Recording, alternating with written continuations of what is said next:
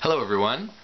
Welcome to the second video I'm making of a drawing for my Patreon drawing series. Last month I made two drawings. I made a drawing of Christ, the famous Christ icon from the Sinai.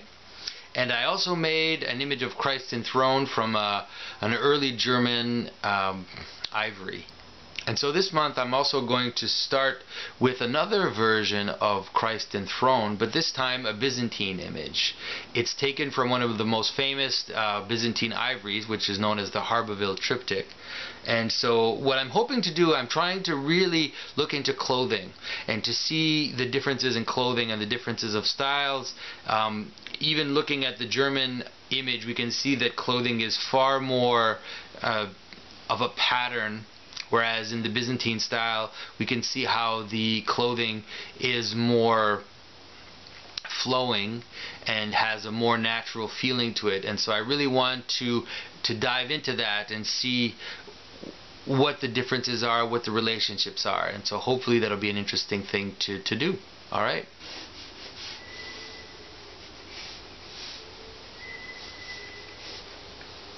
So one of the interesting aspects of the Byzantine image is, of course, the position of Christ is quite different from the German one. This position, the way that the Christ's toga goes around his arm and then under the book, is one which will continue to exist until today, though I would say it's probably not the main image that's used now for Christ in glory. And it's interesting to see how the Byzantines, even in the 10th and 11th century, had really preserved the sense of the Roman toga and understood clearly in a physical way what was happening with the clothing, wherein as the German image, what makes that interesting is there seems to be more of an effort to create these patterns of folds that go down the figure, and less of an effort to work out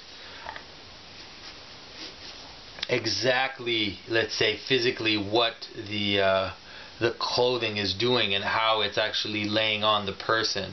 And so in a way the Byzantine image is more naturalistic and the German image is more hieratic and stylized. And I think it's important, I think at least for me in the work that I'm doing, in the carving that I'm doing, I'm really trying to get the best of both of those. The best of the abstraction and the stylization, which is maybe more prominent in the Romanesque and in the northern images, while preserving the sense, at least the best of what the Byzantine and the Roman tradition had to offer in terms of a play, let's say, of a musical feeling, flowing feeling in the clothing and in the hair.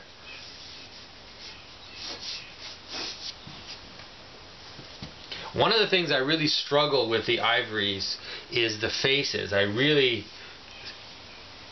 am not prone to following the types of faces that were used either by the Byzantines or by the Germans, and so I tend to use the clothing quite a bit, because I think the clothing is very well resolved and well understood and interesting, but the face, I tend to resort to painted icons and to see how to adapt the best of the painted icons into a carving.